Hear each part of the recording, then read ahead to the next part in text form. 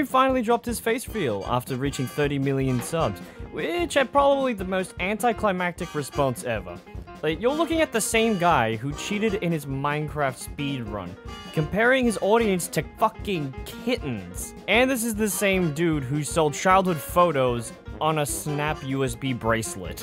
I love how the internet's entire response to seeing this generic NPC from Garry's Mod was to point out how he looks like the long-lost love child of Shane Dawson and Onision, or other stupid characters like fucking Rumpelstiltskin of all people. And it's gotten so bad to the point where even the hashtag he's ugly and put the mask back on started trending on Twitter.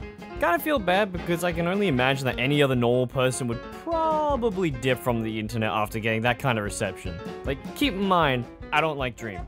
But holy shit, the entire internet went balls deep in spit roasting the poor dude. You cannot tell me that this was not the expected response when you overhyped your face reveal by FaceTiming other big content creators and making them do all like these exaggerated responses to seeing your face for the first time, when you literally look like the invisible guy from Hotel Transylvania.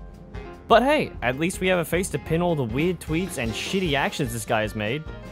I do kind of feel bad for any other content creator who hasn't done a face reveal yet, because if they're all following this entire situation, then it may very well have deterred them from wanting to do one.